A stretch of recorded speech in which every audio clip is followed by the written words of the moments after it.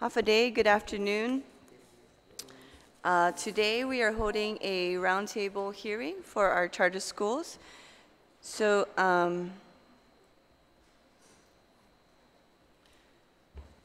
the Committee on Education, Air Transportation, and Statistics Research and Planning and the General Government Operations, Appropriations and Housing will now convene this informational hearing. The time is now 4:13 in the afternoon. For the record and in accordance with the open government law, public notices were sent out via email to all senators, stakeholders, and all main media broadcasting outlets on March 12, 2019, and the second notice on March 15, 2019. I'd like to thank Senator Moylan for being here today. The purpose of this informational briefing is to help the committee and the general public understand the nature of charter schools, how they are created, how they are funded, how they function, and what are some of the challenges that they may face. Today's hearing will focus on the process of filling charter positions, accreditation and assessment, and the impact of the charter school's budget. We want to ensure that our children are getting an adequate education, no matter what school they attend. We also want to ensure that these schools are accredited and equipped with teachers, certified and qualified personnel. As the chairperson of the Committee on Education, we are dedicated as a body to improving the educational opportunities for our students of Guam. Okay, I'd like to thank all of you for being here today. I think this is this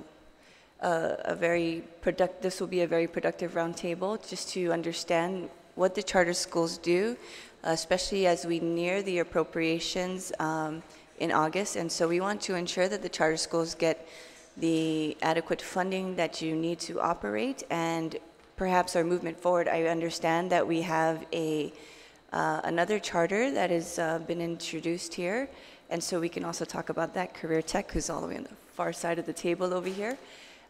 So I believe there's also some presentations. So who would like to go first? We'll defer to the oldest one. Okay, let's go with the elder of the charter schools, and that's Guahan Academy Charter School. The Mononco Charter School. There you go. Madam Speaker. Okay. Good afternoon, Senator Nelson and Senator Moylan.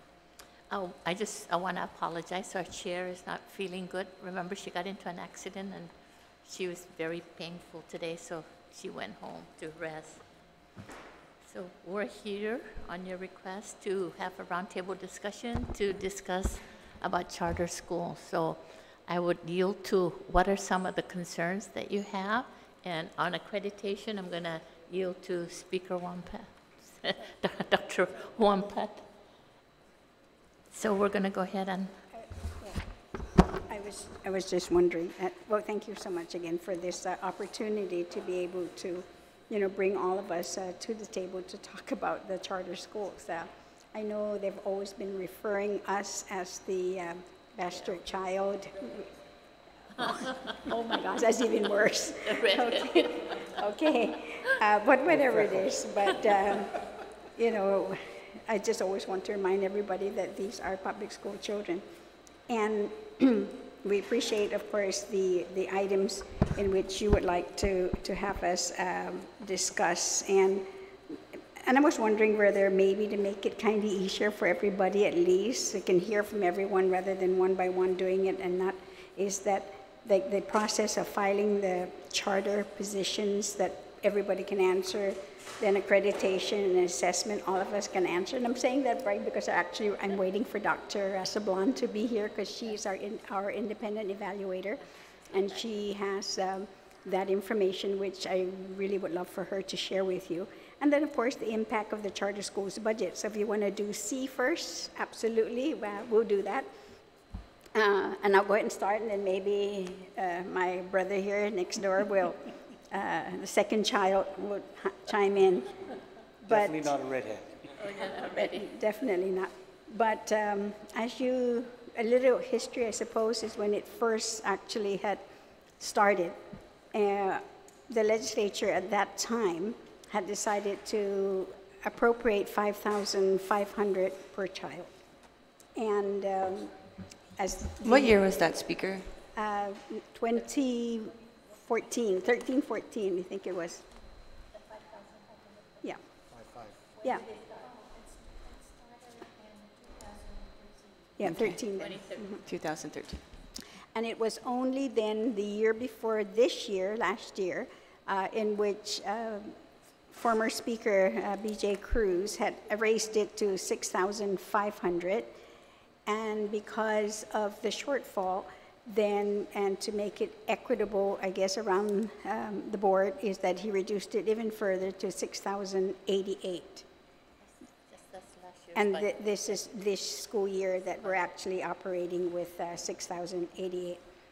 The biggest impact, I would say, for all of us is that when the legislature had given a cap, then we basically, have budgeted with that cap for utilities, supplies, materials, salaries and so forth. And when the budget was cut, then it definitely impacted our budget in the sense that we still needed to maintain the dollar amount or the whatever the utilities are, the materials are, the teacher salaries in particular, because that for everyone is always the highest in personnel. And so to combat that, to make sure then that we're still living within the budget, is that we really have to raise our classroom sizes rather than hiring the additional teachers, because we just didn't have the money for it. So that's usually the biggest impact. But even further, others will tell you, and in our testimony last week on the budget, I made a long list of it, but one really big impact for us that we had to discontinue was to suspend rather, is the 6% contribution for the retirement plan. So that right now is on hold. It's suspended. So that is not happening at all, and that's an equivalent to about over $100,000. And then, because we know that the largest cost is always personnel, then we had to release also 2 positions to be able, again, to live within our own budget. And lastly, because as I said before, is that in order to make good in terms of what it is that we're reducing, we needed to start with ourselves. And so naturally, the administrators, the 4 top administrators, actually took a 10% cut. Is this still in effect? Yes. Okay. How many administrators that took the 10% cut? This is your principals? Yes, the dean, the executive director, our chief financial officer, and the chief academic officer. Okay. Thank you. If I may, what I will do is pass to you the actual impact of our budget, Madam Chair. I know we talked a little bit about it at the budget hearing, but we actually did not provide you the value for each of the impact. The one other language which we provided also last week to all of you was where a cap then would be listed in the budget, and then whatever the dollar amount is per child. But there is this other language that would say that it's 6,500 per enrolled child, or student in the school.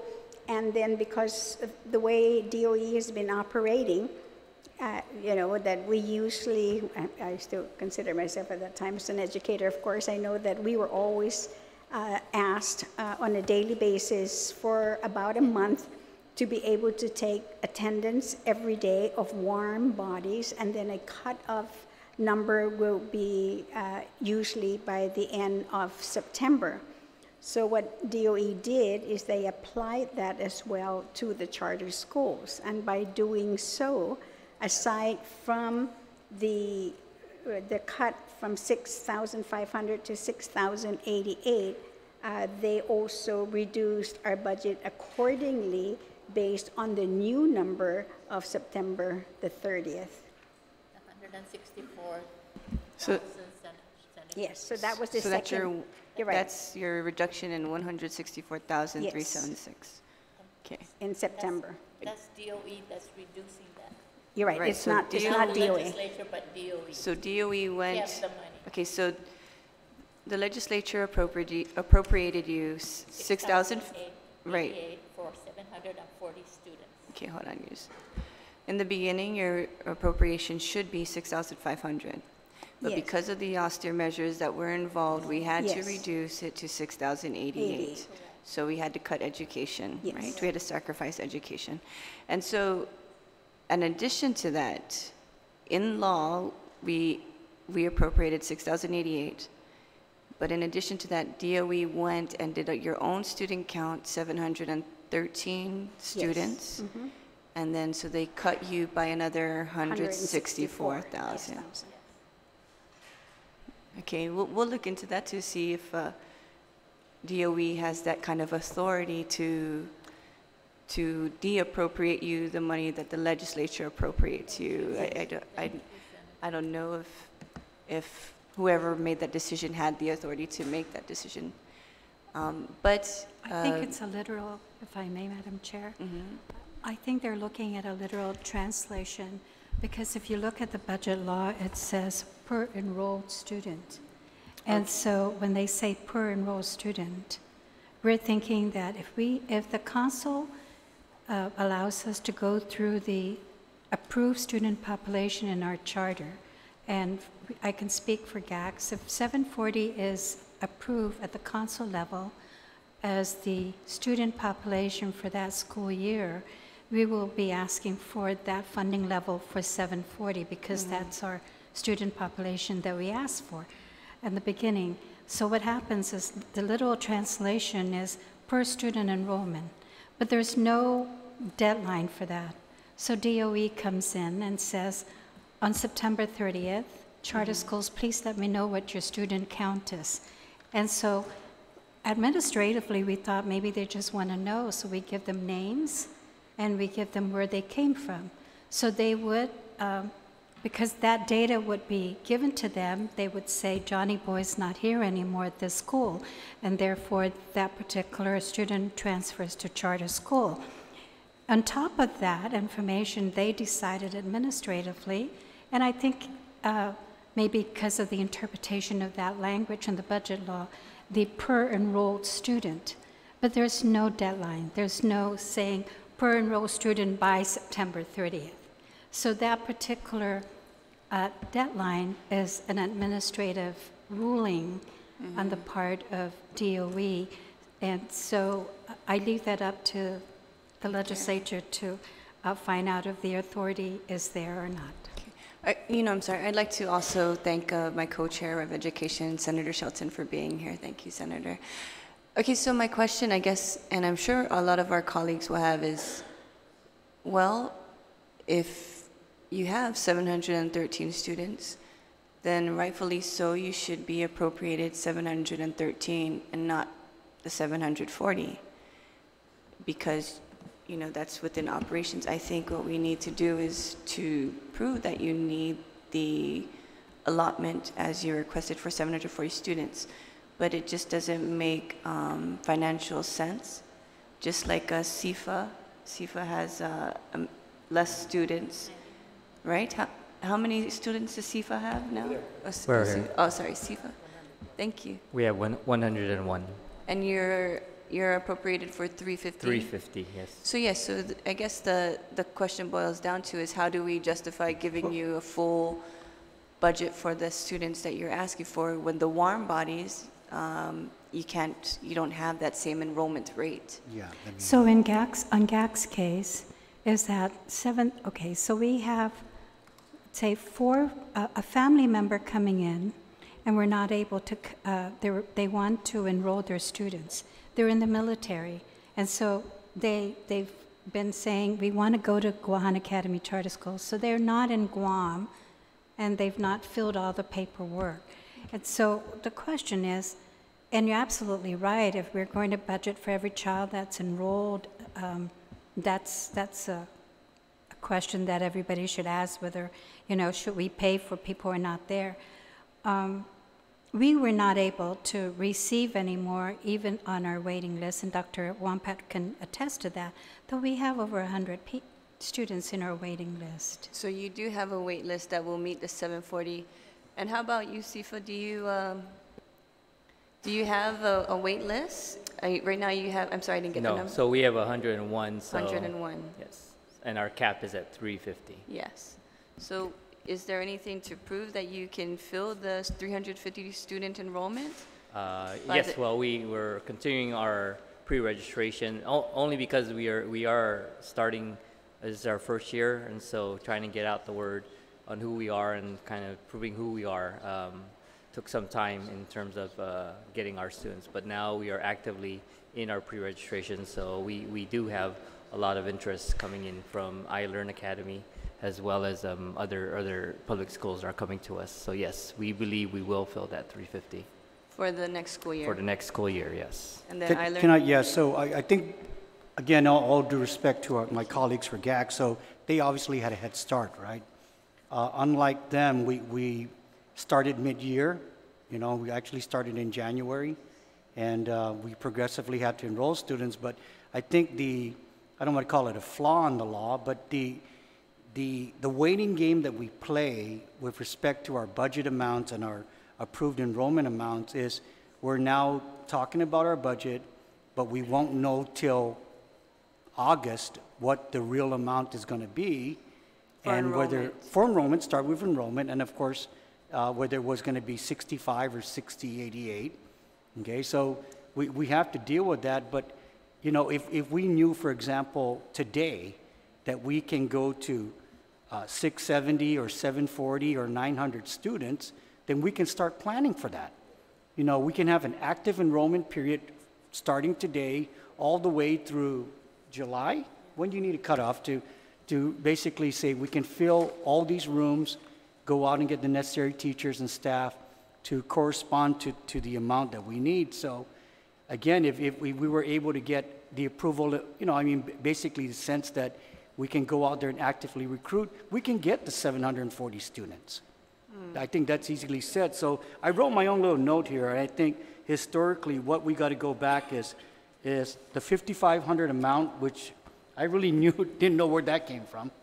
Okay, so yeah, so again, and out of the good graces of former Speaker Cruz, and I want to thank GDOE because they were the ones that said, well, their true cost is 6,500. He said, well, thank you, let's give them 6,500. But I thought that the amount we were talking about was, and I was quoted on the news, well, it's 11,000, it's 7. I said, no, whatever the amount is that we're going to compare the GDOE public school student versus the charter school public school students, the numbers speak for themselves, but I think what we're asking is, why the cap? I don't hear of a cap for Astumbo Middle, or Astumbo Elementary or Machinao. They never say they have a cap. So what do you recommend? Just let them enroll. Our capacity and our productivity, when we applied for our charter, because that's the way it's structured, right? They asked us, how can you grow to? The smart people to my right here, the true educators, said, well, for the type of school we want to do, 25 to 28 students, max enrollment should be this, and we defer to them. So we're chasing a 900 number, Senator, because that's our approved charter. We should have been there 2 years ago. Okay? But We would like to be there. Right now we're at 6, yeah. And we couldn't, again, advertise for enrollment last year because we were waiting to find out not only what our number was going to be, but what is it, 65 or 6088? So what's the best way to, I guess you know what it is, perhaps I'm thinking that the cap of enrollment is so that they know a definitive number on Who how knows? much, perhaps the legislature, whoever is the appropriations. So ask So- yourself this question, Senator, how come we never asked GDOE that? No, I'm wondering Yeah, the same I'm just, thing. I've been No, there. and I said, understand. yeah. I Right. understand, and I'm just saying. My question is, okay, so how do we know how much to appropriate if we lift the cap? I- How do we do this? We can safely Do we say just here- blindly give you a number? No, You of course know? not, of course Yeah, not. so But if you- can we if- justify 900, 740? Instead Yes. of napkin math, I- we need some kind of clear scientific approach to how do we appropriate you without limiting the cap? And I think that when we get that, I think that everyone, I would definitely support Are we okay with that? I appropriation mean, lifting the cap. there is a method to the madness that we do Yeah, our that's stuff. what I'm okay? asking, yes. Right. So, yeah, go ahead. Let the educators talk now. Yeah, I had kind of, I didn't share this with anybody, so I'm just going to throw this out there and maybe we can think about it. But when iLearn first started, our petition was for 358, but we started. I'm sorry, can you Oh, just, I forgot.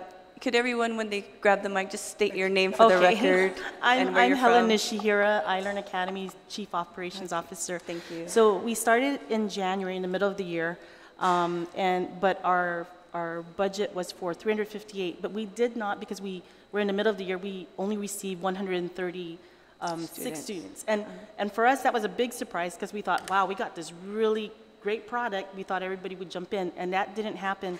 But when we first worked with DOA, they gave us the understanding that the budget would be prorated. So if you have 138 students that month, that's the portion you're going to get. So we worked throughout the semester that way, prorating 138. When June came in, we added all the pre-enrolled kids for the next school year. But when September came around, towards the tail end, we were informed by the internal auditor, by the way, you did not spend $700,000. And I'm like going, that cannot be correct, because what they based the $700,000 was on the 358 for the entire fiscal year. Because we hit the 358, they said, oh yeah, this was how much you had. But they informed us that it was going to be prorated. So a lot of things were not very clear when we started. So when we started the next fiscal year, we ran with the cap as opposed to prorating. So if we didn't do the cap, maybe something like prorating every month. So if our enrollment is at 713 that month, then that's the prorated amount you get. Or if you hit the 900 and you're constantly hitting the 900, then you get the prorated amount for the 900 if there's a way to work something. I mean, just throwing it out there, you know. Senator, Yeah, if I may. one Because- of the issues is, and at DOE, Juan Flores, and I'm with the board at CTAX. One of the issues that DOE has to deal with every year is they have to project the number of teachers that they're going to need, or the number of personnel they need at a school for any particular year. And one of the issues that we might address is for us to find a date, May 1st maybe, when all students on Guam, all families on Guam who want to avail themselves of a publicly funded education will register. So we get 30,000 kids who get registered. And then there's a determination of how much money is going to be spent for each of the children, right? So you get $30,000 and we decide, okay, $8,000 is going to be allotted to each child. And then as the enrollments come, so if iLearn decides they're going to try to enroll 900 kids, they go through whatever efforts it takes to enroll 900 children, and then they would get funded for those 900 children. Now, if it means that there are 600 fewer students in GDOE schools, then GDOE will get less funding for those 600 students, because we keep hearing that there are 30,000 students in the GDOE schools, and every time that number gets reduced because of the number of kids who go into charter schools, that budget doesn't seem to be reduced in terms of the number of students. And I think it addresses two issues. It addresses planning, which I think GDOE and the charter schools need to do, but it also addresses equity. That the $8,000 or $5,000, whatever that number is, that Governor Guam can afford per student is equitably distributed to charter schools and GDOE schools, knowing that the GDOE schools have the benefit of economies of scale, right? So if you hired an accountant at iLearn, the cost of that accountant is spread only among, how many kids do you have now? 500 kids, whereas at GDOE, each accountant might be spread among, I don't know, depending on how many accounts they have, 5,000 kids. You see what I get in terms of economies of scale? They also have the benefit of federal funding, which the charter schools don't automatically get, like from the consolidated grant. They get some of it. And the charter schools do not benefit from the indirect costs that goes to GDOE for the implementation of the consolidated grant and the special ed funds. So in terms of locally funded, if you can stand in front of your constituents and say, and I'm stealing from Francis Santos, if your child goes to GDOE school, we're going to allow them a certain amount of money. If your child chooses to go, or you choose to send your child to a charter school, they're going to get the same amount of money because we think those kids should be treated equitably. Right. But it requires some planning. So it might mean that when GDOE finds out there are 600 fewer kids, they maximize enrollment, which we've all done. They decide if there are certain central office folks who won't be hired because they can't afford it, or they move staff around to make sure that the schools are properly staffed, which is exactly what charter schools. I mean, the charter schools have gone one step further, which they can't do. Wahan Academy reduced the salaries of certain administrators and maybe even increased class sizes, but the board union contract and civil service rules don't allow GDOE to do that. But there are other things they can do to make sure that they live within their means. And So Rosie Tanatonga and I, we can attest to having to do that. So are you suggesting that we give a May 1st enrollment deadline and we lift the cap off of charter schools?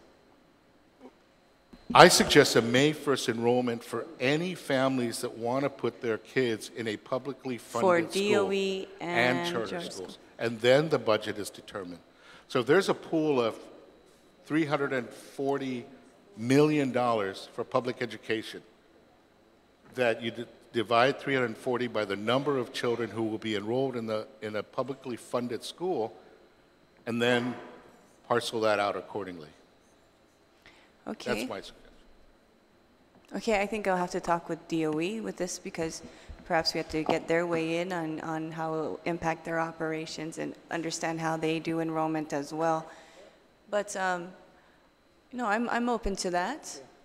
My concern, just being the devil's advocate, is like, are you guys going to enroll kids and you won't even be able to hire the teachers, or you don't have the facilities to support them? Are we going to go have this? Are we going to have another, perhaps, another political pressure where we're not funding charter schools and we're not, and then DOE is getting cut? Just the division that it might cause is a concern. But I'm open, but I just want to, have an assurance that, the charter schools won't go and hire a bunch of teachers and grab all these students and don't have the facilities nor the resources to support that enrollment. Okay. I think, Senator, those are all great questions, and thank you, Juan, for the suggestion. I mean, having the history of sitting on the GDOE board too, and then I had them pull out the budget requests.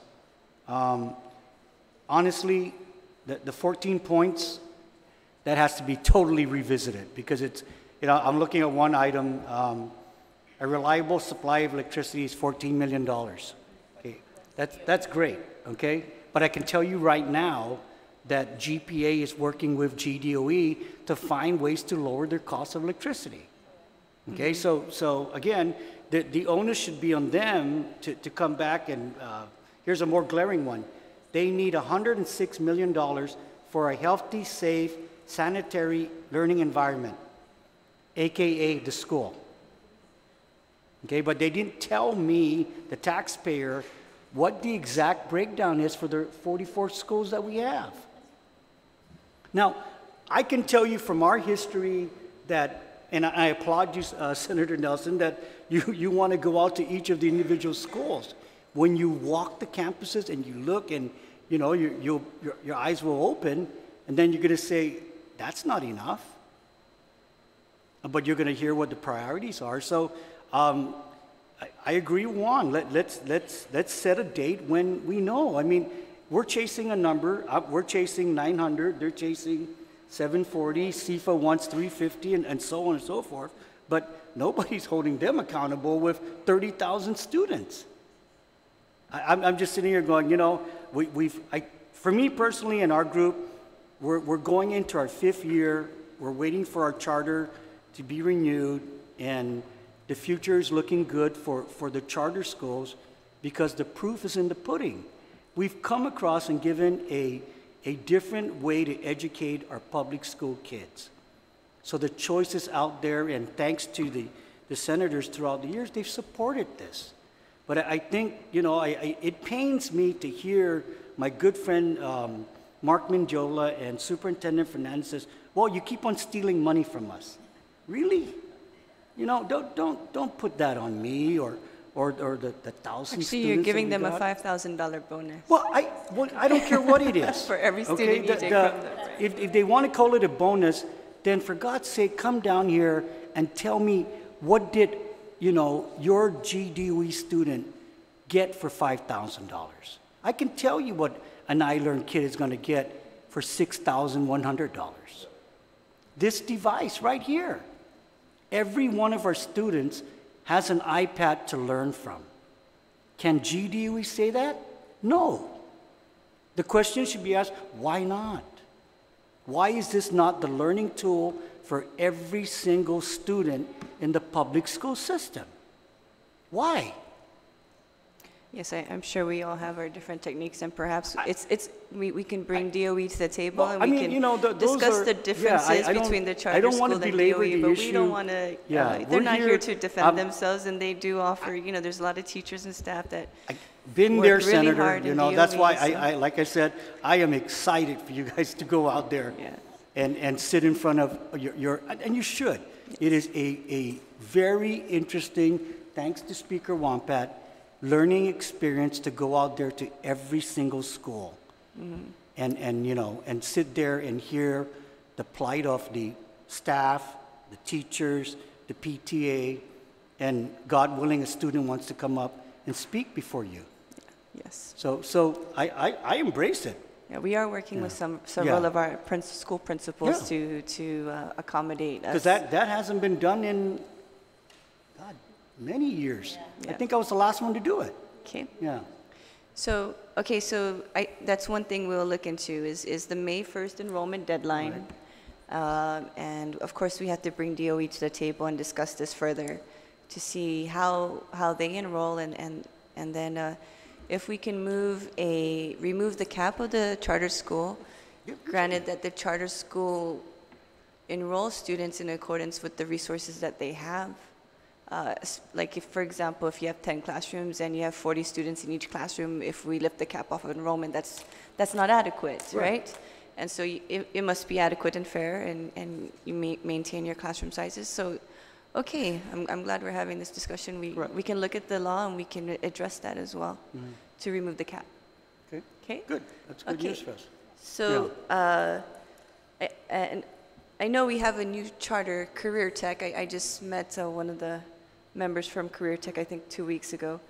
And so how did this happen? How did we get, and I think Senator Moylan introduced a bill to kind of support this Career Tech move. So I just wanted to know, like, how did this come about? Is anyone from the council here? Okay. Well, the way that I wrote the bill, of course, at the time, because it was the very first, so we didn't know whether it was going to work or not until we've been in operations. But because I wasn't getting full support from DOE because they thought that they'll be taking money out, and when the child leaves, they'll take the money from them, but it wasn't designed that way. I created several processes. One is to start out a new charter school, and there was a limit, so to speak, of how many elementary, middle, and high schools, but doesn't necessarily mean that would remain because it could be amended as more and more people are interested in charter schools now and want to provide an alternative to the traditional teaching that occurs at GDOE. The second would be a conversion that, and you know, DOE wanted a stronger number, a higher number to try to get teachers and parents and students to agree to be chartered, you know, and of course, you know, you compromise on the floor with that number, and that was a higher number. Although what I really wanted to do was to have conversion of schools, the charter schools, when they're failing, you know, academically failing, and where the management only to run a school will come in, but you can keep everybody, you keep the school, you keep the budget, you keep, you know, the teachers unless they want to move, and you get a new group to come in then and run that school, and that will be a converted school. So those are the two different process. They have to go before the council, the academy charters council, who review then their proposal. They will submit their petition, and their proposal will include exactly what it is that they're going to be doing that's different. It has to be different from what DOE is currently offering.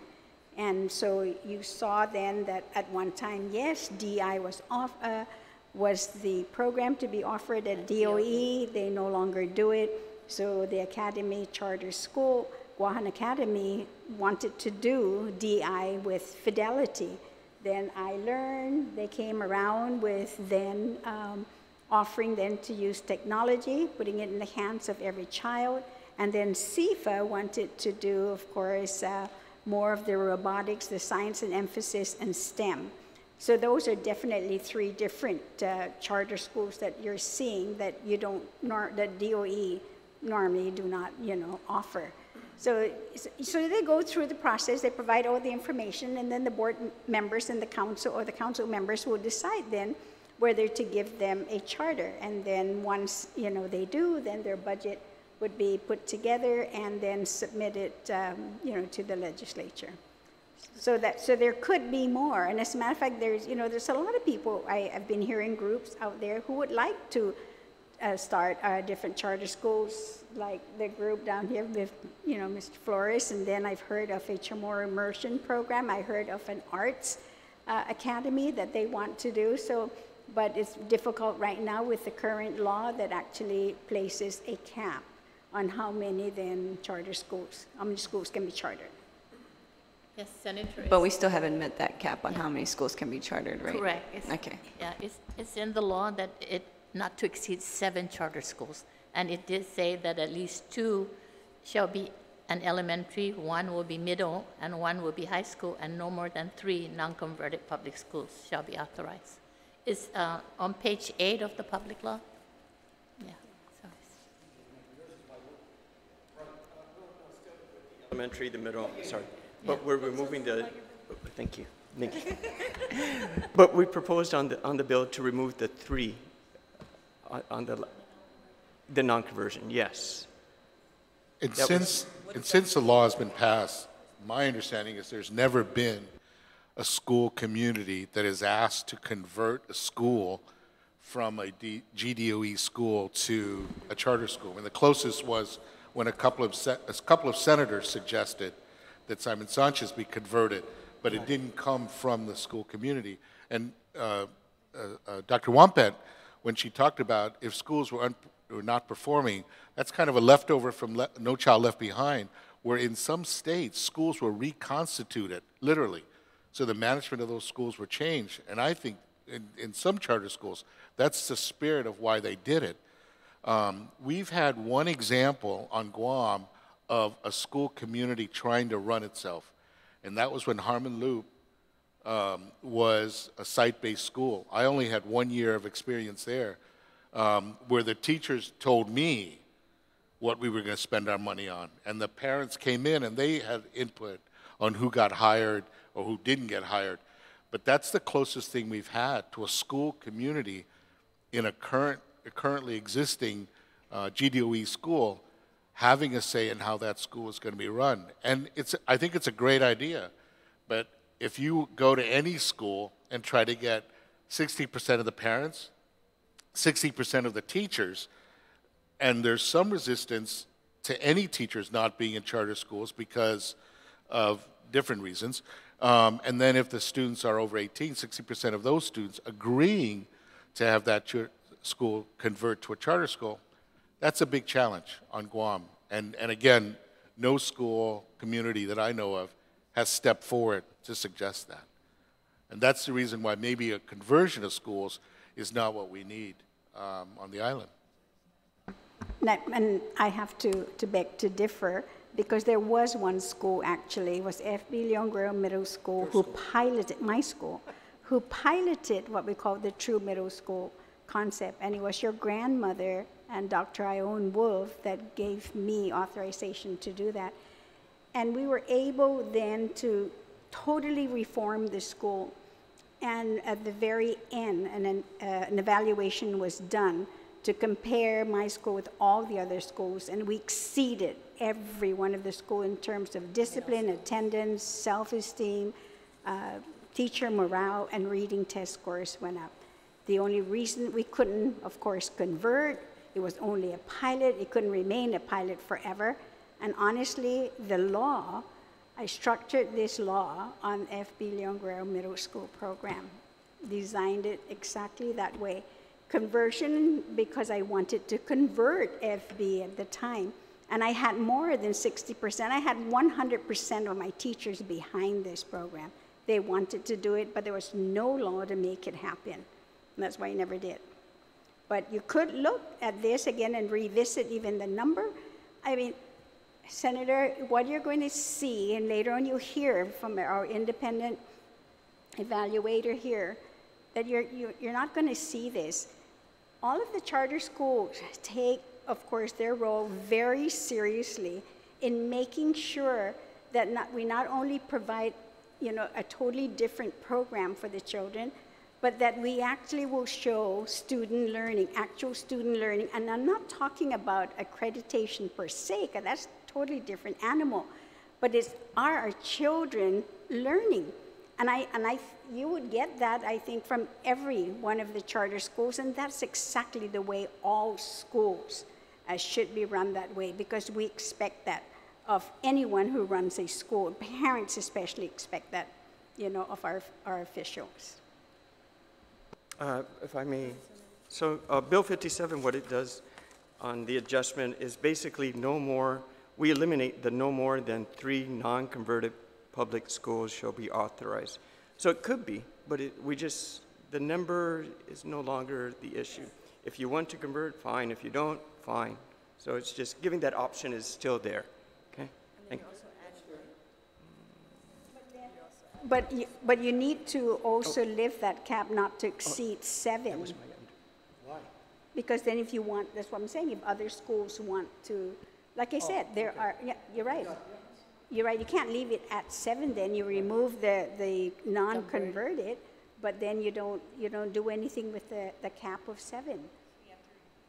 So we have to remove 7. 7. You're right. Yes, if you're going to add more. Can we- Allow for more. Okay, and everyone agrees with that? In the current law, there's a cap of 7. A cap of 7 charter schools operating on Right. Guam. I'm not sure I understand why there is a cap. Okay. It seems like, we're all capitalists here. If in fact, we see it right now with the number of non-public schools that exist on the island, even when families go through, and I know a lot of them, go through really tough hardships because they choose to send their kids to a school that meets the needs of their kids and meets the needs of their families. So imagine if we're always asking for families to have a greater say and a greater commitment to what goes on in school. Well, I think when they get to choose that school, they're going to have that commitment. And that's something you can impress on them. So if in fact there were 20 charter schools and 20 fewer GDOE schools that maybe are using, the charter schools could use those facilities.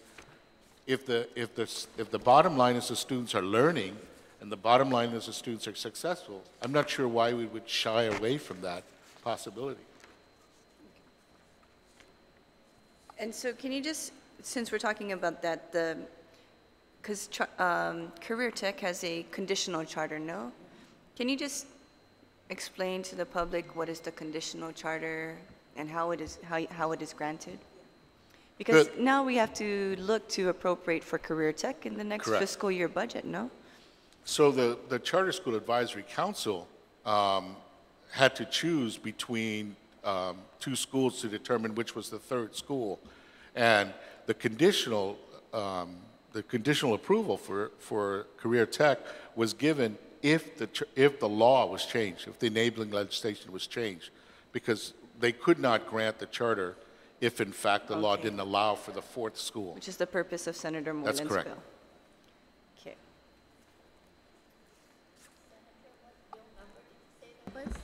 That's Bill 5735. But, Speaker, that sounds like a great amendment. Maybe you want to talk to our fine senator here to introduce that, maybe as she considers that. No, we should have a public hearing for that bill, and then we make the amendment on the floor, yeah. Yes. He's getting my buy-in, that's a quick learner, huh? Okay.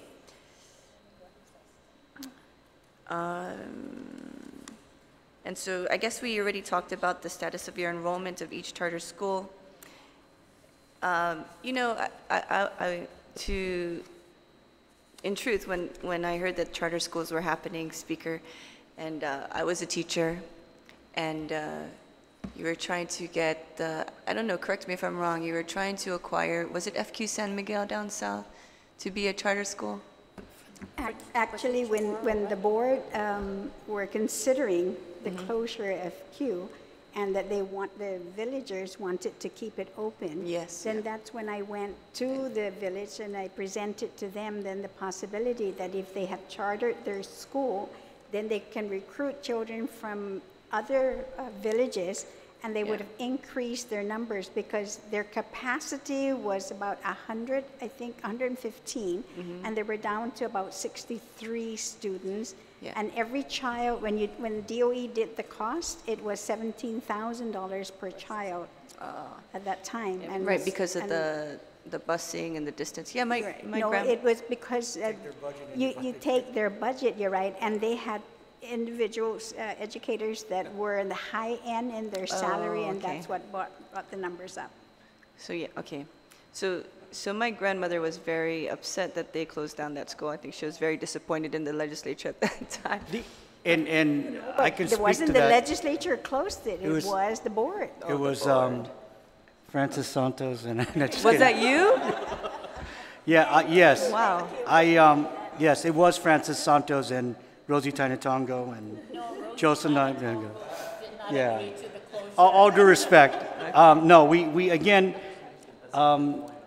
the hat that I wore during that time was the financial hat.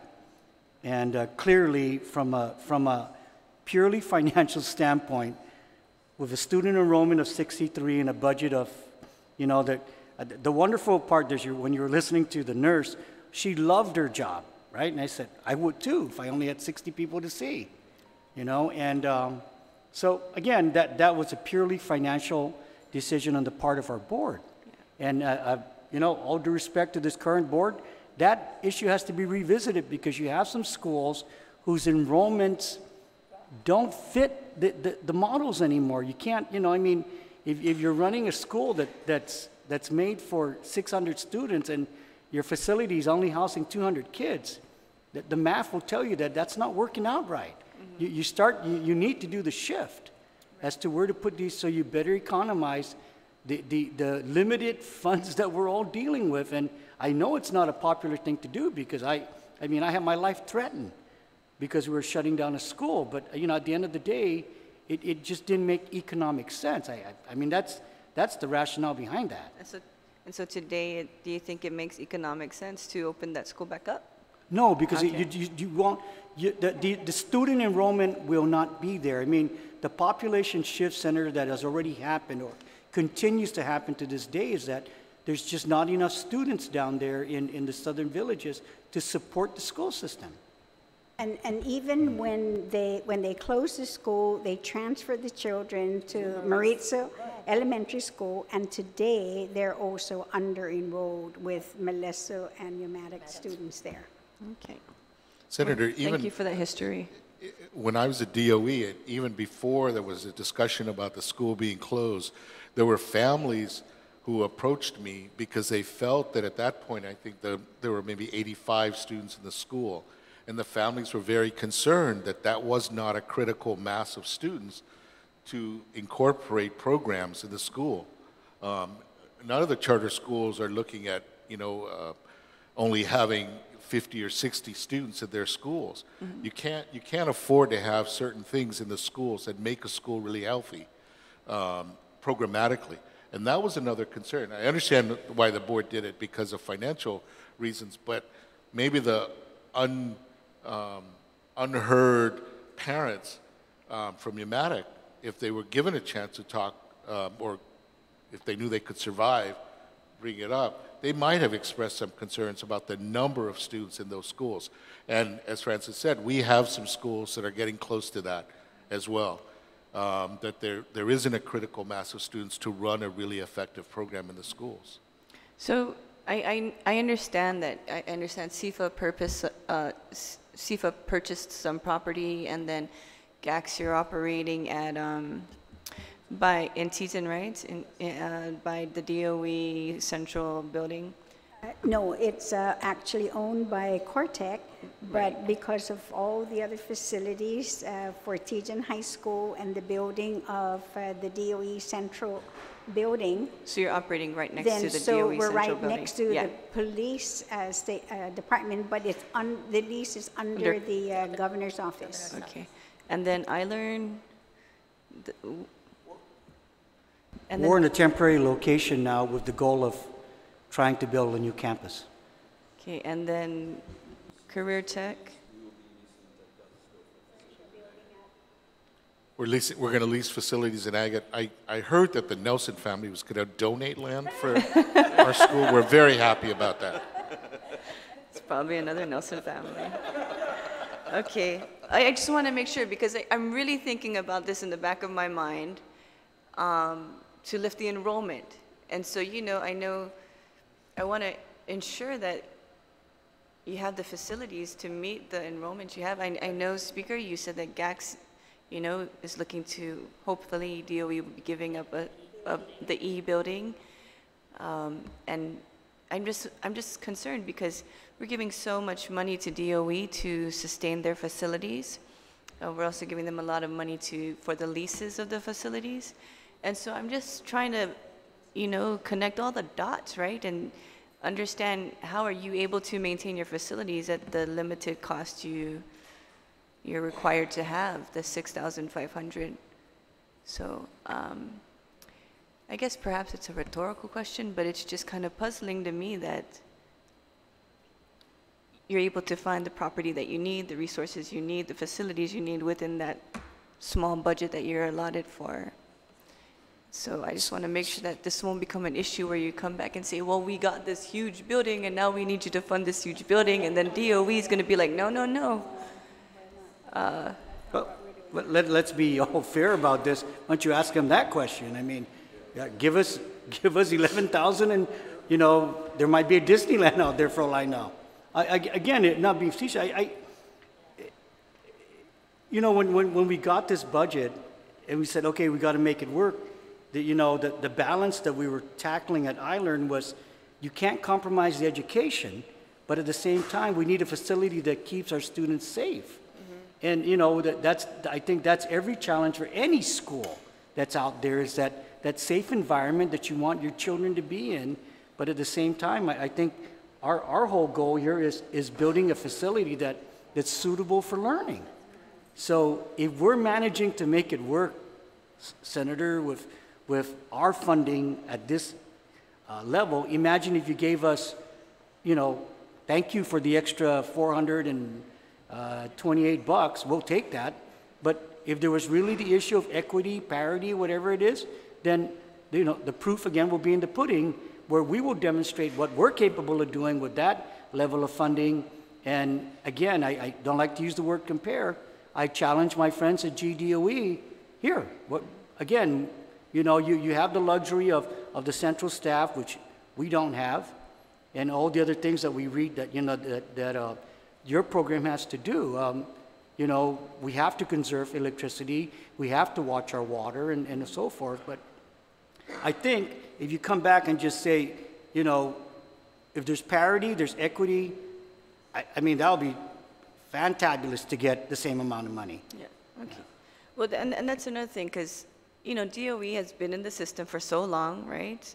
And so they have the resources to manage their assets and their cash.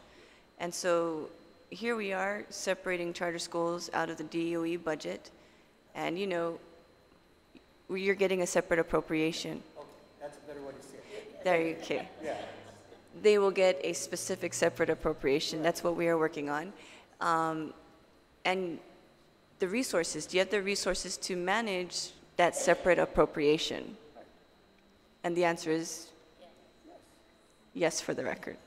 Okay. So that was Francis Santos, Senator Santos, Speaker Wampat. This is Tony Kong. Okay, said yes for the record. Okay, because it's not, you didn't turn on your mic. Thank you, Senator. Thank you. Madam Chair? Senator, I think there may be two areas of accountability that you're pointing to, one of which is financial. And I think if the budgets are separate, I personally feel that the accountability for those budgets should be separate. And so there'd be an arm of DOA that might be doing what the internal auditors at DOE are doing.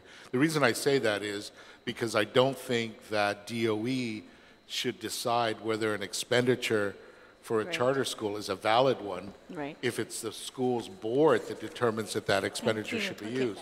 So has that already been discussed with DOA? It has, no, I haven't. With the council? But Senator Santos has also mentioned that, recently, that there should be some programmatic accountability for all of the charter schools. I don't know that I think it should come from the DOE board, because again, there may be some issues there. But we have a system set up already with the Charter School Advisory Council, whose role could be in monitoring, if nothing else, an annual production of test scores to determine that the schools actually are meeting the requirements, to make sure that their budgets are being followed, and to ensure that in some ways to ensure that the students are safe at the schools. I think that could happen, and there won't be any conflict in the priorities of the charter schools versus the priorities of the GDOE schools. Right, and so that's the reason why I keep on asking the question, do you have the assets and the resources to support this? Because you also, in our budget hearing, you also had a list of proposed legislations or amendments and add-ons to the law. And so I don't want to move the cart before the horse. And so I want to make sure that when we make this move, everything has already been coordinated and is ready to go when we make the move, if and when we make the move. Yes, may I, Madam Chair? Guam Academy Charter School actually approached DOA, not because we were approaching DOA to solicit, to ask them to support us in being the entity to take place of DOE to do the 10-day reviewing, verifying of the invoices. But when I was approaching them, the budget law right now says that charter schools submit their invoices to DOA first. Yes. Now, why is that process there? Why did that budget law include a DOA? Because DOA is the money agent. So DOA says, oh, well, okay, so you have an allotment request and you have a balance of $2 million. Your allotment request is for $50,000. Okay, it says, okay, they still have some money. It goes back to DOE, and then DOE has the 10 working day review. Now, we were told by DOA that there is a specific person there who's actually assigned, who's an accountant who's assigned for charter schools. So that particular function is already there. It's been there because since the budget law was mandated, because it does tell the charter schools this is what you do with your allotment request. It goes to DOA, and we don't transmit it to DOE. It's DOA that transmits it to DOA transmits it to DOE. And so the mechanism This is for your procurement. is in DOA, yes. I mean, so it's not going to create anything new for them because they have been in the process. But I also wanted to take this time to say that you're talking about facilities. There's one thing that I think Senator Moylan may look at an amendment to his bill, or else maybe just a new amendment, an amendment of the entire charter law. And I talked to the author. Right now, there is a provision there that says you cannot use public funds, okay, for a non-converted school. What do you think charter schools are for? Yeah. So how do we use that? How do we use local money to do anything for the facilities, right? For the facilities. But didn't a school do that already? Didn't one of the Well, charters? yeah, but use see, they public came funds? up with the Was it iLearn? Okay, iLearn did that. Yes, but what we did was we actually went through the process of seeking public money to renovate and to get into the facility expansion, and they turned us down based on that. So how did iLearn get the? How did iLearn get the? Can you turn on your mic, Senator? I'm sorry, Senator, we're renting. Yeah. And you guys, are you renting? You own. We have we You have a have lease. an MOU with the governor's MOU, office to okay. use buildings C and D. Although we do have a piece of property in which we would like to go out now to build then our own campus, our own school.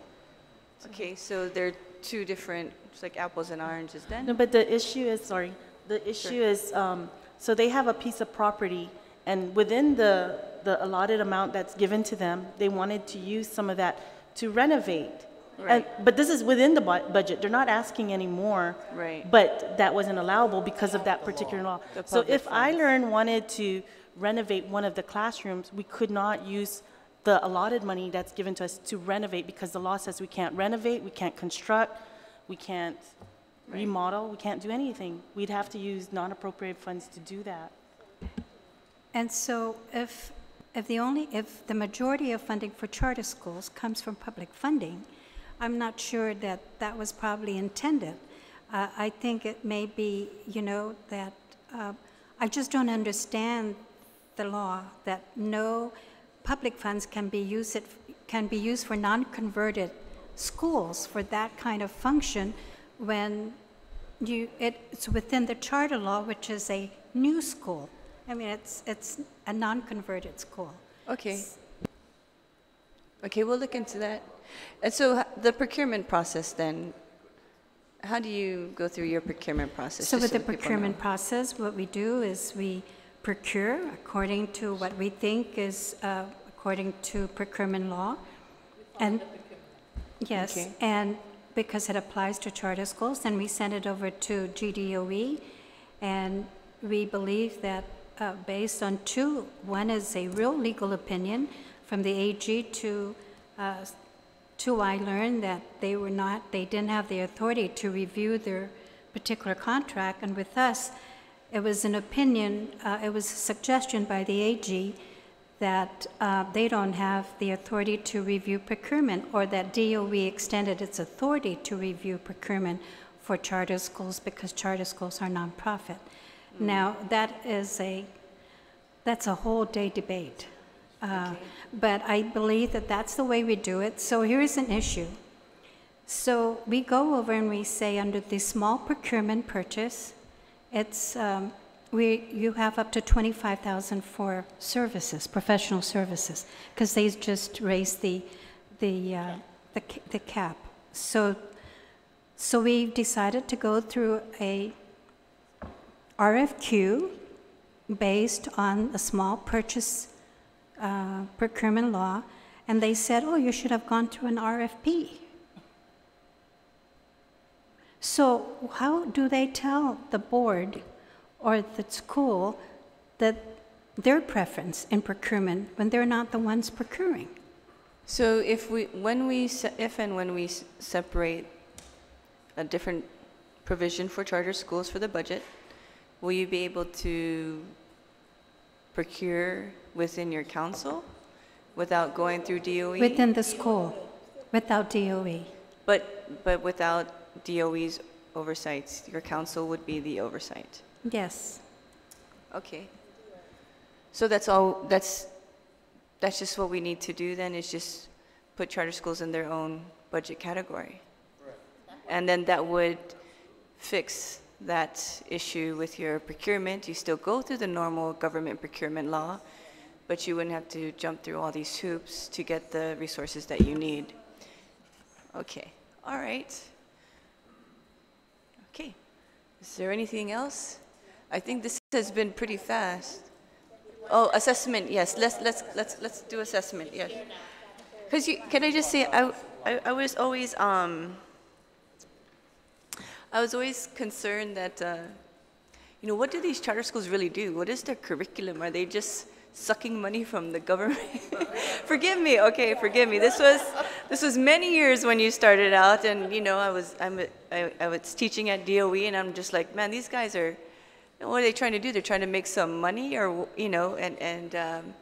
but no, I thank you, Speaker Wonpat, for you're right, the great presentation you did at the budget hearing. We see it in the scores. Yes. And we see the emphasis on the children. And every one of the charter school has to put in a proposal, a curriculum actually. And you don't look jaded. Yeah, You guys look. Oh, no, we love it, Yeah, as a matter of so fact. it's nice to see that. And that's why we're really very proud to have our Dr. Sablan here, our Okay. independent evaluator. So we're not just evaluating ourselves, we actually have an independent evaluator, and I like for her to share. Okay, Dr. Sablan, can you just state your name and the work that you do? And Oh, I have a written statement that I was going to read to you. And so why don't I just do that? Because I can jump in on these conversations easy, and it will be here all night. So let me just give you some information, because I am the assessment person with the numbers regarding how well our students are doing. So first of all, I want to say good afternoon, Vice Speaker Telena Nelson and members of the Committee and of Education, Air Transportation, Statistics, Research, and Planning. That's quite a mouthful. I'm Dr. Velma Sablan, a tenured full professor at the University of Guam and the independent evaluator for the Guam Academy Charter School, GACS, since November 23rd, 2015 to the present. I'm writing this testimony to provide the requested information on GACS assessments, which your committee requested in your memorandum of March 12th, 2019. When you read this, there are some errors because our computers are old, they don't have color. The traffic was bad, but we did the best we could in this last minute. I've been the independent evaluator for GACS for 4 years and was first contracted to analyze test scores from 2014-2015 administration of both the district-wide assessment SAT-10 at the time, as well as the GACS alternative assessment that's given to students enrolled in GACS at the end of each academic year. I now have 6 major reports for GACS over these years and have followed every single student enrolled in GACS between 2014 to 2018. So I speak from a deeply knowledgeable perspective as I write this testimony regarding GACS assessment. For clarity, for this testimony, I'm providing histogram graphs to the committee so that you can look at it and we can interpret it and talk about it a little bit as we go along. I was recruited by the Charter School Council by then Chairperson Rosa Palomo when the GACS critically needed to have a summary of the performance of its enrolled students on the SAT-10, which both the charter schools and the GACS Board of Trustees needed for both reporting and instructional purposes. To be honest, and hold on to your chairs here, guys, I was a bit skeptical to do this work for GACS, as I am a UOG professor and required ethically to report whatever emerged from this data, whether positive or negative. I was handed that first year a box with all the SAT-10 data for all the grades from 14-15. At the conclusion of all the data analyses and a 141-page report, GAC's 2014-2015 test results, SAT-10 results, were compared to GDOE's SAT-10 results from 2012 to 2013. The reason there was a discrepancy in terms of years is because GDOE stopped providing public reports on their SAT-10 because they were making the transition to ACT Aspire and standards-based assessment. So, what was available to the public was only the 2012-2013 results. The outcomes were significant, especially for the 1st to 8th grades. The graph that is on page 2 of this report is testimony. Yes, they have one already. But it's the extract. So if you look at page 2, the histogram shows the performance on SAT-10 from 1st to 11th grade. The left bar for each grade is GDOE's performance. The right bar is the GAC's performance in percentile ranks. So for 1st grade, the overall composite percentile rank was 26 percentile. GAC's 1st graders were the 35th percentile composite. For 2nd grade, they were at the 19th percentile rank in their composite scores. GAC's students at 2nd grade were at the 36th percentile. In 3rd grade, the percentile rank for GDOE composite was 16. GAC's 3rd graders were at 36th percentile. At 4th grade, 21 percentile for GDOE, 32 for GAC's. Notice how GAC's percentile scores are high until we get to the high school level. 5th grade, they were at 18th percentile, GAC's at 27. 6th grade, 21 for GDOE, 29 for GAC's. 7th grade, 23rd percentile for GDOE, 27 for GAC's. 8th grade, now notice how now the progress is getting a little bit tighter between the two entities here. So 25th percentile for the 8th graders, 27th percentile for GAC's. Then 9th grade, 29th percentile for GDOE, 34th percentile for GAC's. 27, here's where now GAC's students, and again, this was when GAC's had just started doing high school. So 27% for GDOE, 24% for our 10th graders. And then by 11th grade, again, these are students who had not come through our system, the GAC's school. 35th percentile for GDOE, 18th percentile for the GAC's. Now this is old data. This is the new data, and at this point, the 17-18 report is still in process, but it will come out by the end of this month. However, I can report on the progress of the 3rd graders. They're the first ones to get ACT Aspire, for example. So these are as recent as you can get it. This is the wide range achievement test that GAC's uses within its own operation. This is what we selected to use to measure our students in their, and I'm going to go down the left column on page 3, word reading, their ability to read words. Sentence comprehension, their ability to understand what they're reading. Spelling, math computation, and reading composite, meaning we combine word reading and sentence comprehension, and we then look at that total score. And as you can see, the highest bars are at the 75th to 99th percentile. Our 3rd graders are reading exceedingly high compared to other students in other schools, but I can't do a comparison because GDOE doesn't give the wide range achievement test at all. GAC's students have shown 27 students at the 50th percentile, 32 between 75th and 99. In comprehension, in sentence comprehension, 19 were at the 50th to 74th percentile, 25 were at the 75th to 99th percentile, and so forth. So you can see the numbers. Look at math computation. There was nobody at the 50th, 74th, but 54 of our students in 3rd grade were at the 75th to 99th percentile. Overall reading composite, 26 plus 24, we're looking at 50 students from 5th grade, or 3rd grade rather, who are reading at the 50th percentile or above. I want to point out the national average is 50, all right? Our students are doing really well. But we do have, of course, those students that need more help. We're at the 1st to 24th to the 25th percentile. The next graph shows the ACT Aspire, the same group of students. Now you see a change in the graph. Did you notice that there are more students now in ACT English, Reading, and Math who are at the 1st to the 24th percentile? And the teachers, when I went over this data with them, wanted to know why.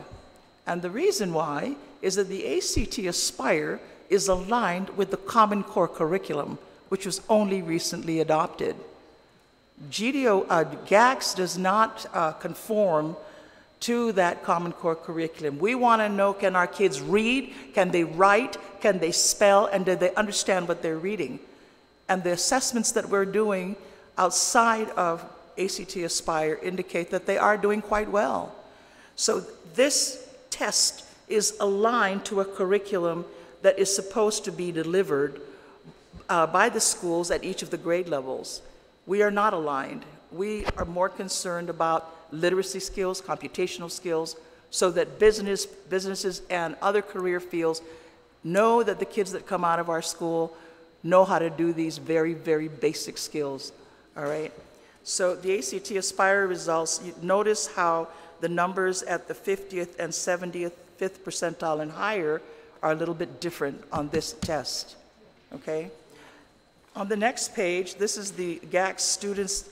Dr. Borja Wampat asked me to include one of the class 10th graders, and the earliest one I have are the 10th grade percentile ranks for 2016-2017 school year.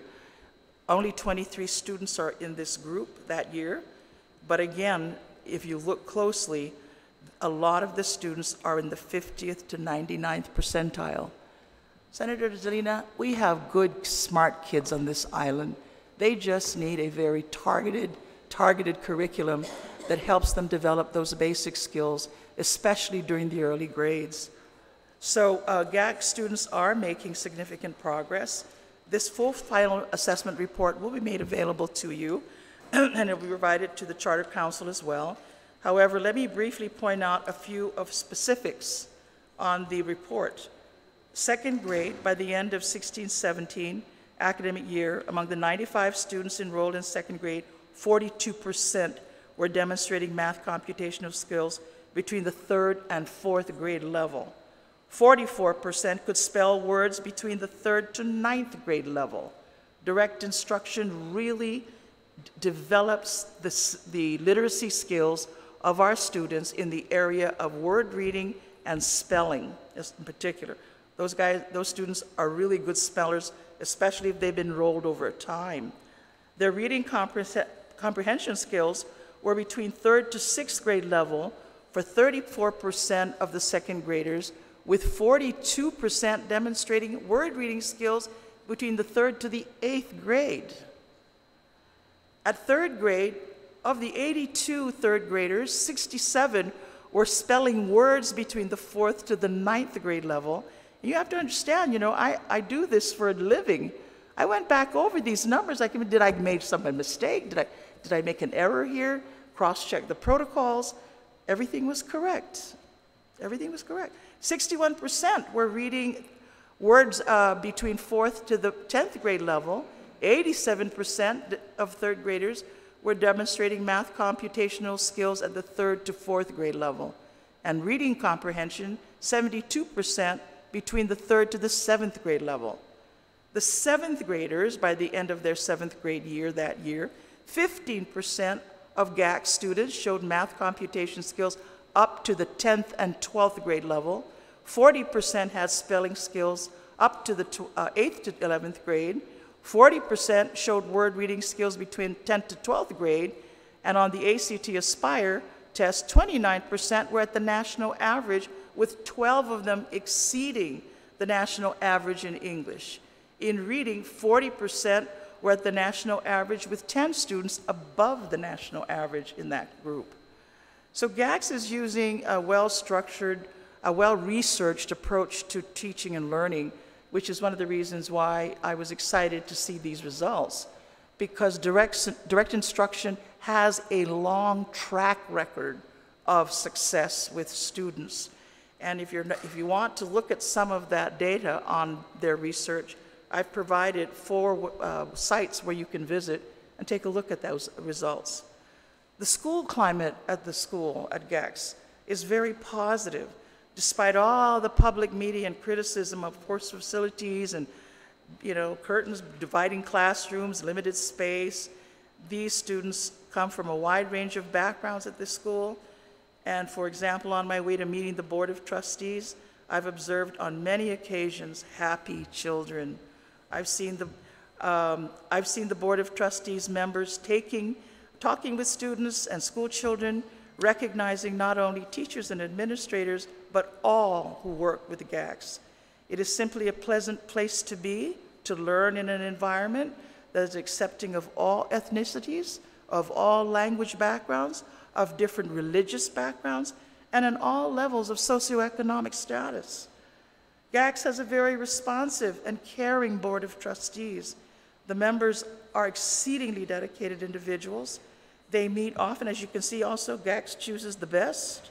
They meet often to solve problems and deal with insurmountable amount of pressure that is being for the first charter school on Guam. And unlike any school on Guam, GACS seems always to be in the public eye. And they must deal with that camp that supports charter schools and the camp that doesn't. They must deal with both the critics and the supporters, but in my opinion, they sincerely believe they can lead to make a difference for children on Guam. This is their driving force. With this statement, I would like to publicly state that the GACS Board of Trustees will sorely miss Victor Paris, who has served on the board for over 5 years and passed away recently, and he will be very much missed because there was one man who really showed a lot of enthusiasm and believed in our kids. GACS understands that assessment and instruction work together, hand in hand. From the very beginning, GACS established a continued process of ongoing instruction and assessment, and that has been a hallmark of their curriculum. The direct instruction approach requires continued monitoring of progress through daily assessments. The Board of Trustees has supported the dissemination of assessment results for both district-wide and alternative assessments to monitor all the students enrolled. GACS recognizes students not only within the school, but to the local Guam community, and they know there is a lot of learning going on up there.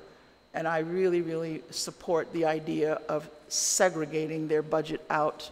Because, Senator Nelson, if I gave you money to buy a wardrobe, and then I tell you what to buy and what size you're going to buy, then I'm really not giving you anything at all, am I? And this is what all of the charter schools have been working with, so I think it would be very appropriate to do that.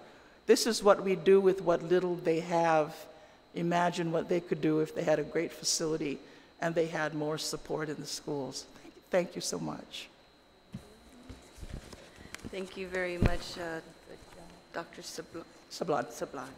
Thank you. Senator, may I? Because, Yes, Speaker. and I'm glad that she had mentioned this, when in the charter law, of course, it says that the charter schools must then perform competitively on any district-wide assessments are being offered at GDOE.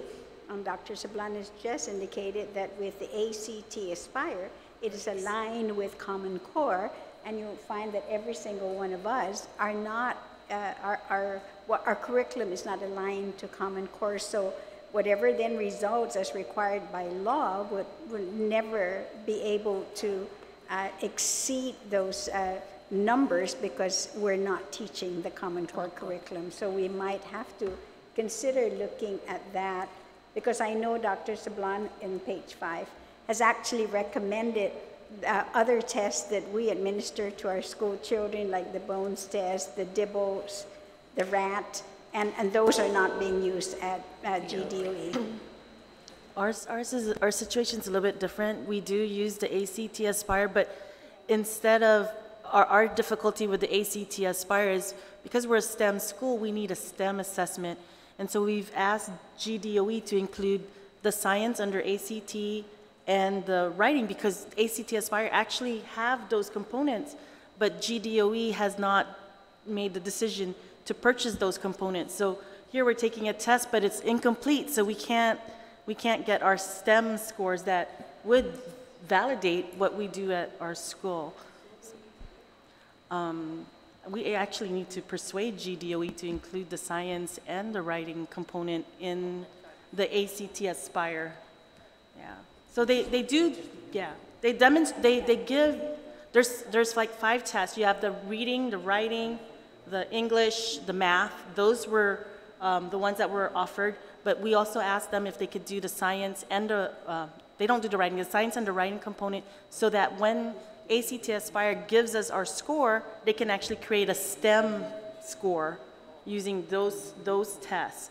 But because we're lacking some of the subtests, they can't give us a STEM score. So you have school like CIFA and like ourselves who are STEM schools, we won't be able to compile that unless we pay for it ourselves. You know what, can I go ahead and touch bases? Hi, my name is Mrs. Manzanonia, Interim Curriculum Coordinator for CIFA. Right now, we are at, we were not included in funding for the ACT Aspire. So we are relying on our own funds to purchase the test. And that is what, together with our administrators, our CEO, and our founder, we have to evaluate what our school needs. And like she was saying, we're actually a STEAM-based school, you know, based off of STEM and then integrating the arts. And it doesn't, those categories of testing, it doesn't highlight our curriculum. And as a charter school, you know, education is not one size fits all. And that's the reason why we're sitting here. Because each student and each school has a specific thing that we offer.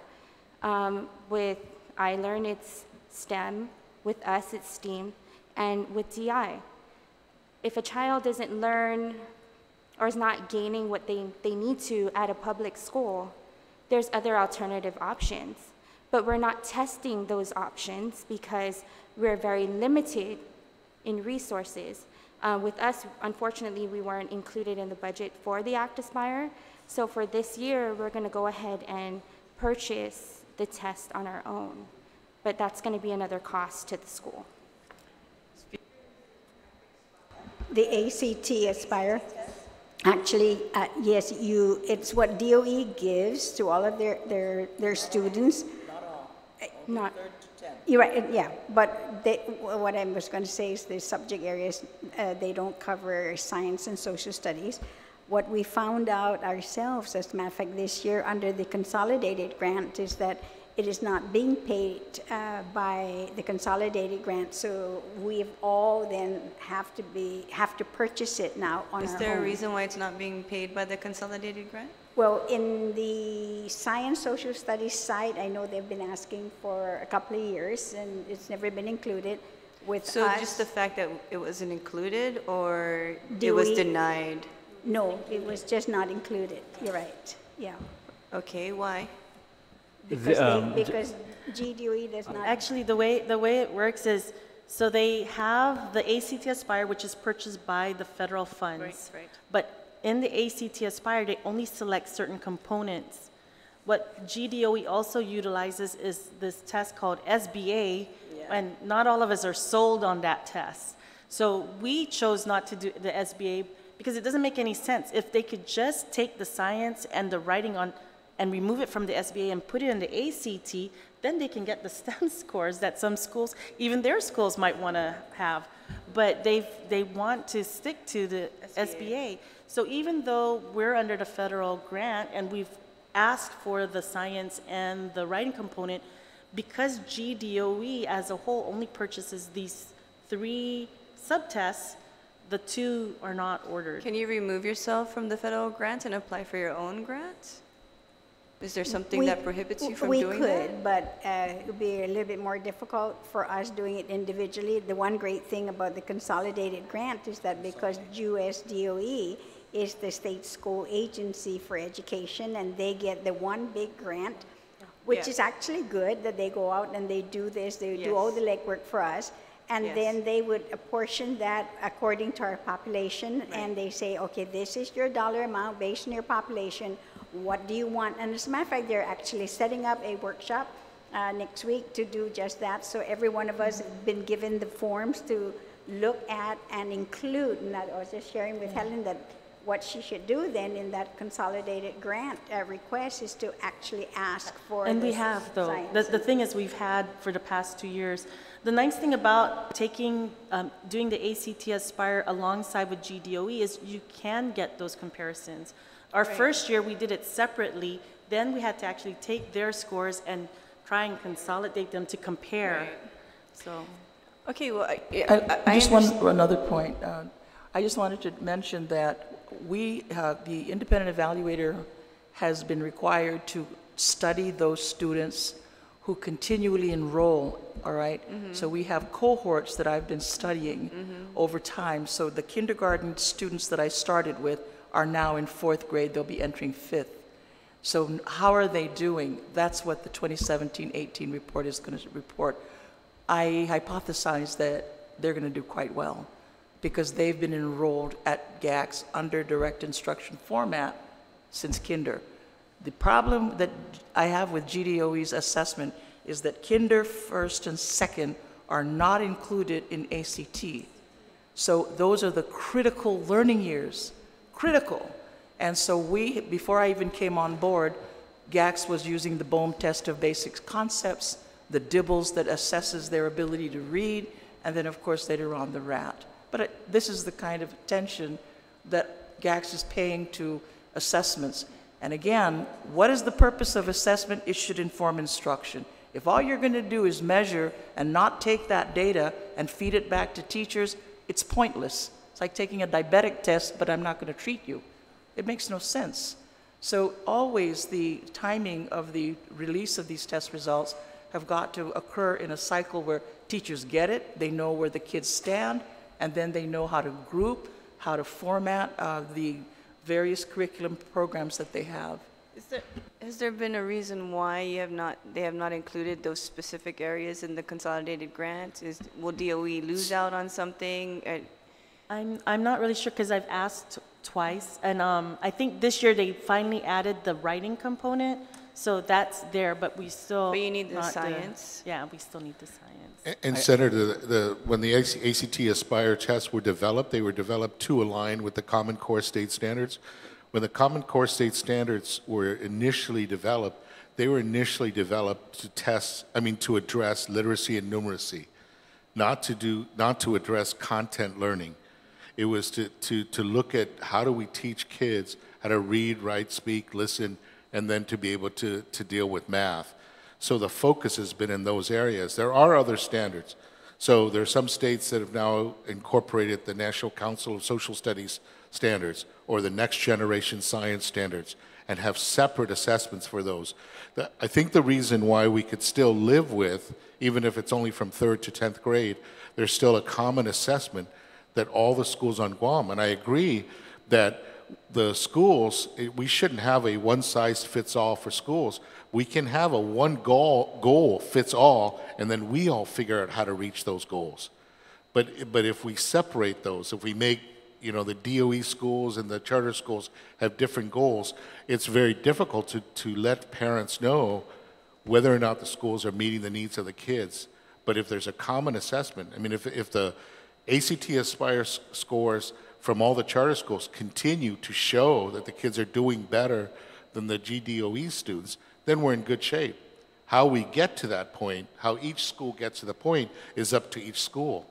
But there's a common assessment right now. That common assessment reflects the Common Core State Standards, which have been developed initially was developed by the Council of Chief State School Officers, and most states have signed on to them. Okay. All right. Anything else?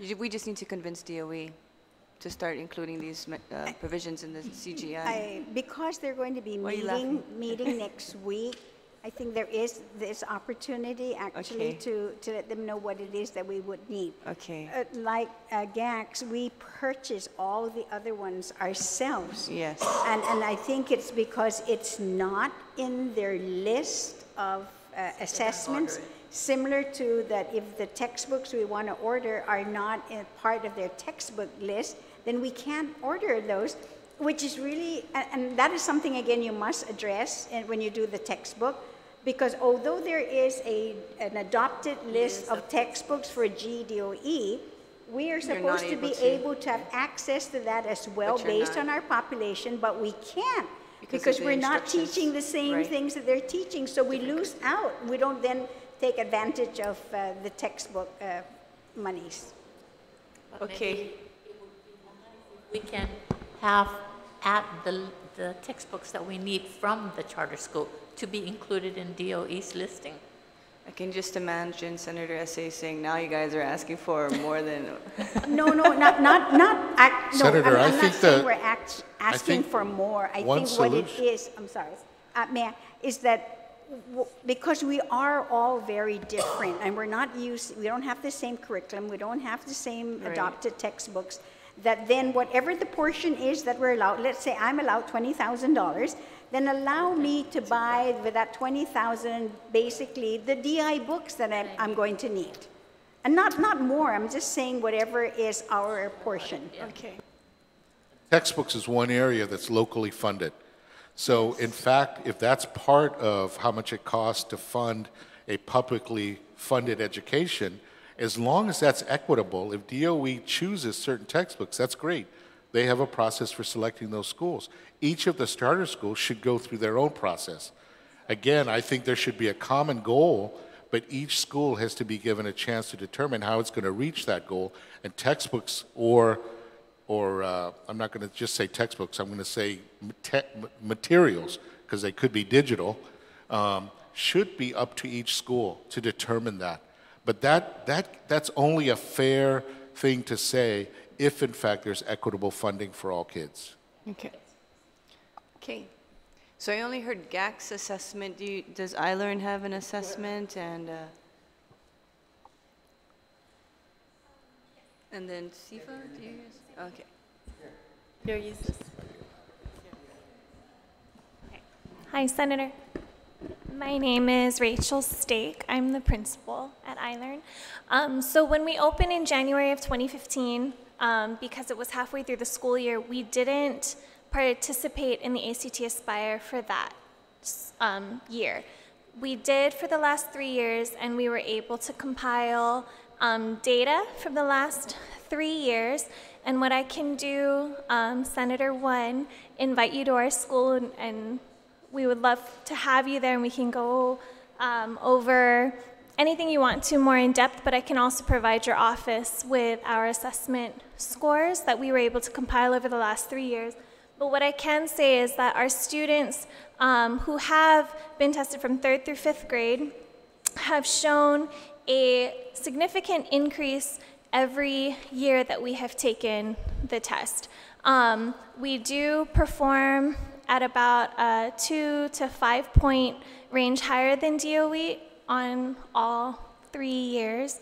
And we continue to do so. So what I've done is I have compared our 3rd grade students who took the test and who promoted and were in 5th grade from last year, just to see the students who have been with us for all of the years, or for all of those years. It is. To see whether or not there have been an increase, and there has.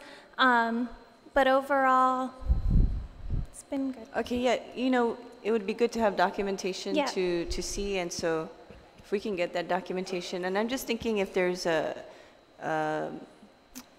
maybe the council can create a place where everyone can just post their scores, and so that people can look online to see these scores. We also do an end-of-the-year report, just as DOE Okay. does, and Yeah. Supposedly that goes to the legislature as well. Okay. But we we're can talking work about the with Amanda assessments, right? on getting that Yeah, going. so we can see the assessment data? Senator, you're going to need to fund the console because they have zero funding. Oh, just take the, since you only got 6,088, just take that money that, if we can get you the 6,005, just offset Give them it. the difference out. Maybe you can work that way. What's I'm GD just going to kidding. Or allow for the 8,000 plus, and then the Yes, schools yes. will contribute to Hold the on. funding of the We have to work council. with DOE also, okay? We can't just, I'm sure they're watching, and I was just sharing with my colleague to the left. I think we're going to have a meeting with Superintendent Fernandez. There's going to be a lot, I think, of discussion, obviously, moving forward. And I think the challenge for us as our, I sit to the left and right of educational leaders. I come from the finance side of this operation, but I do know that the one goal that Juan is speaking about is making sure our kids get educated. yes. I need to know that they're going to write, they're going to add, and comprehend, because that to me is a big challenge. There's one thing that I have not forgotten that Rachel shared with me. So we did the assessment at the beginning of the year, and we tested all our kids, and she came back. She said, "We're having problems with some of these kids because they can't read or write." And I go, "What are you talking about?" She goes, "They came from a different school into our school system, and they can't read or write. And this is a third grade." I said, "That makes no sense to me, right?" I'm just saying, and then they said, "Well, what school did they come from?"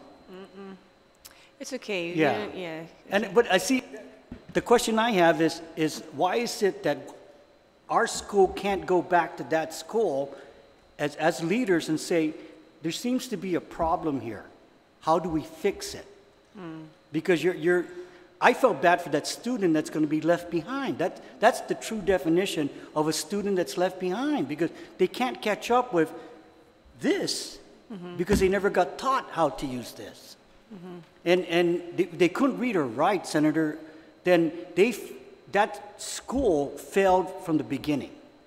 And then they're transferring that student over to our school, who then our challenge is to get that student up to speed. So we have to divide our faculty and so forth. And that's what they tell me. I said, so how do I, as a educational leader, come back and say, hey, this is a public school student that needs to be helped. Can't just be pushing them around and shuffling them and say, now it's your turn to educate that kid. That's not fair to that's not fair to the student. And I think, as we all sit here, I think the tragic part is, and I challenge you to do this, let's all get in the room and let's have a statewide assessment of our school system. Because at the end of the day, I want to know that, our kids can read and write. And again, you get a device like this, I hope they understand what they're doing, because it's the device of the future. And if you don't embrace this, I don't want, any of the 31,000 public school students to be left behind, because that's not fair. Then we have failed here to give them the tools. So I think that's my pledge here is to work with GDOE. I've been there. I know that. And I think what we have to do collectively is divvy up the pot that's there and make it work what's best for all our students. Right. Thank you. I'm sorry. I just wanted to. Sorry, one thing about. It's I think overly simplifying, saying that that this third grader, a teacher or a school had failed a third grader, because there's just so many things that goes on, and it's not necessarily the school or the teacher. We have a lot of GDO teachers who give 110%, and so kudos to them. And it's not to say that, it's just that perhaps one of the charter schools was a better fit. And so the boy came to our school, it was a smaller setting, we were able to fulfill something for him. There's just, even assessments, when you have a diverse schools, your number is not going to be this stellar number. And so it's not to, we don't want to say GDOE, it shouldn't be GDOE versus charter. The purpose is to give these kids opportunity to choose. Our numbers of autistic kids have been growing because of the devices. And so that's something we've been having to tackle. And, but the kids love the school and they're learning. And so I don't want it to leave being a GDOE versus charter.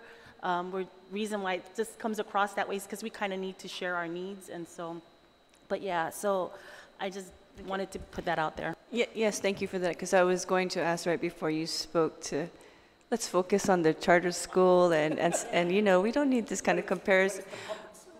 Yes, I understand, but DOE is not here at the table to also, I'm sure there are explanations for a lot of the things, and so let's focus on the charter school. This is not about DOE, this is not charter versus DOE, we're sticking to the charter school, okay? But sticking All right. to Thank charter you. school, there are two things that, you know, it's kind of getting late, but for accreditation, one of the obstacle that iLearn had was, first of all, the criterion was after 120 days, we're supposed to engage with the accrediting organization and so forth, but we kind of jumped the gun and went last year and had an evaluation, and because we didn't have the third year data, we were granted candidacy as opposed to accreditation. And I think in the intent of the law is great. I think we should be accredited, but what we didn't realize, what there was another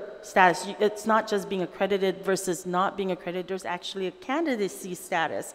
And the candidacy status and initial accreditation actually has the same process, and where you're availed to training and working towards this thing. So what had happened was we gained a candidacy status last year, and when WASC realized that was going to hurt our ability to renew, they gave us special consideration to come back and for the purpose of helping us get that initial accreditation so that we can get renewed. So that's one of the things that's out there. And the second thing is iLearn is now up in a position where we're nearing the time where we're supposed to turn in our renewal for charter, but the council currently is not in a position where they're able to get a quorum because of lack of support. So we're kind of heading towards a limbo area where there's no council that can convene to renew our charter.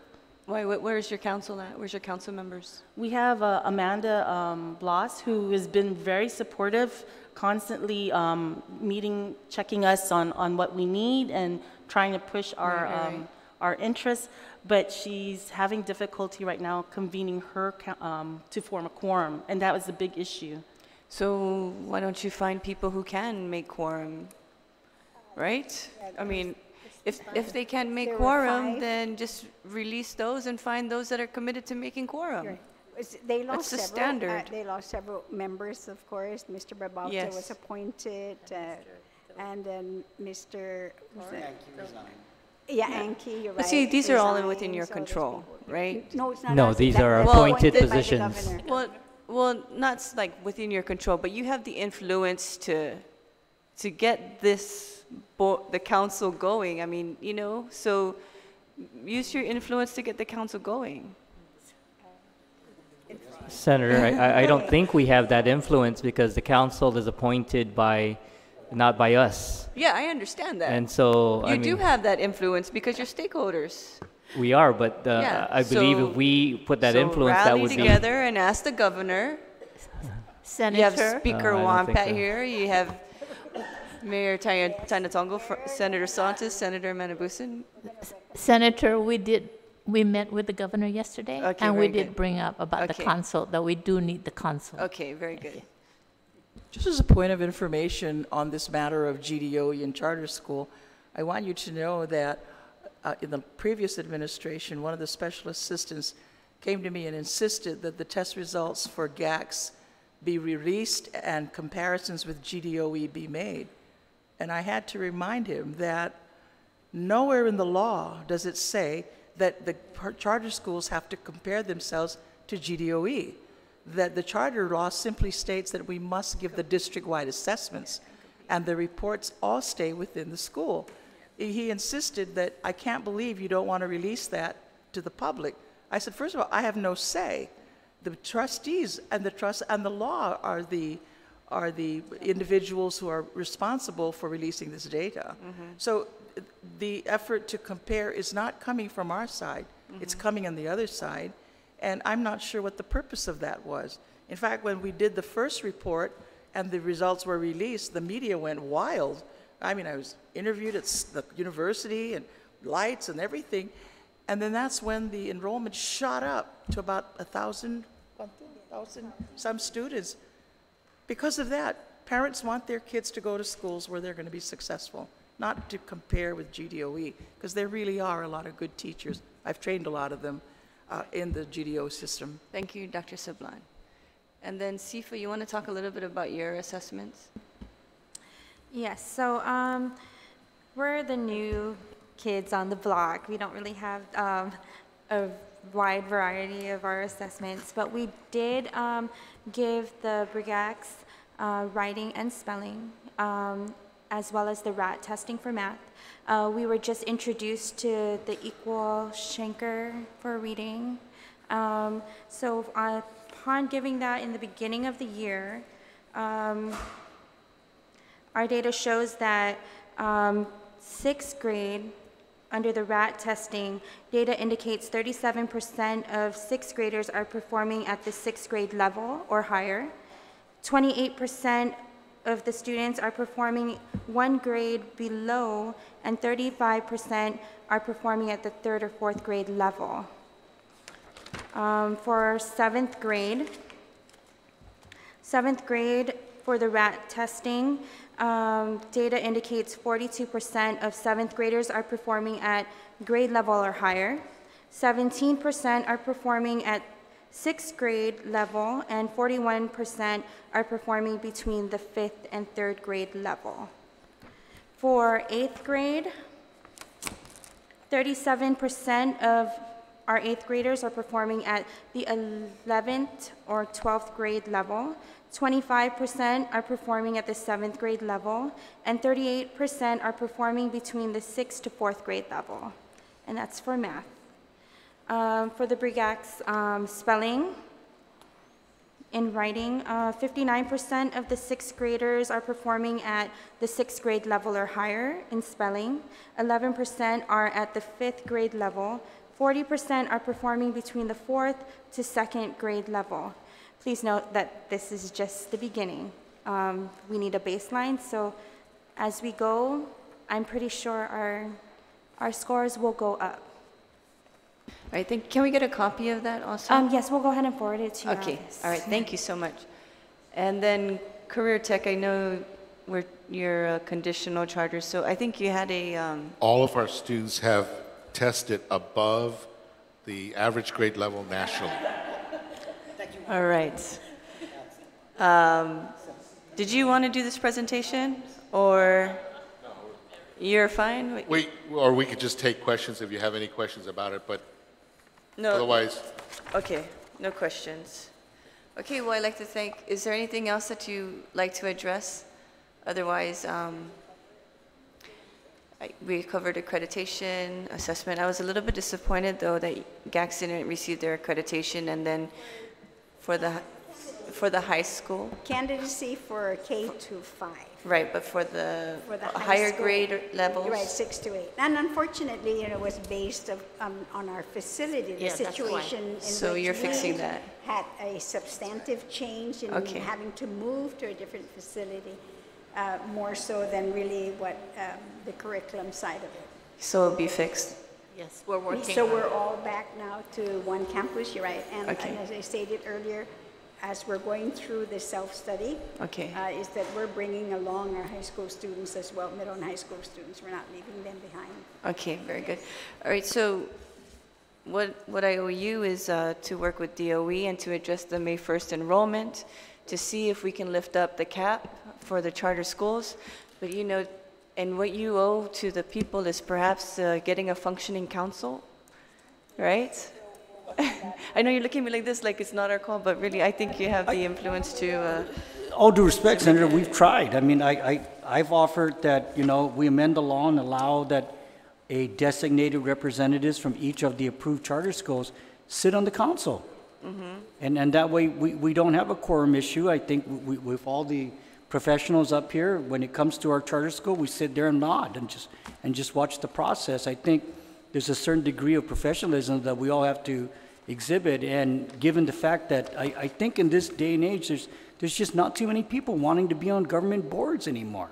I mean, that's the Yes, truth. I understand that. And they're not standing in line to want to be on a board, or, you know, given the challenges that are there. I mean, this is a very simple board to be on, but obviously there's just not the, you know, they're not out there. And again, we've tried to get names, and, you know, the common word is, do I have to go before the legislature? And they said, you know, and I can't lie to my friends. So, yeah, that certainly is a challenge. But I think with respect to a quick amendment is, again, allow, you know, the designee from each of the schools to sit on the council themselves and expand the number to make it fit. That's our recommendation. Okay, we will look into that. Yeah. I'll research that. All right, and we're still working on a separate separate provision in the budgetary bill law. Thank you, all of you, for coming here, spending your time. It is now, thank you. It is now 6:08 p.m. The Committee on Education, Air Transportation, and Statistics and Research Planning is adjourned. Thank you very much.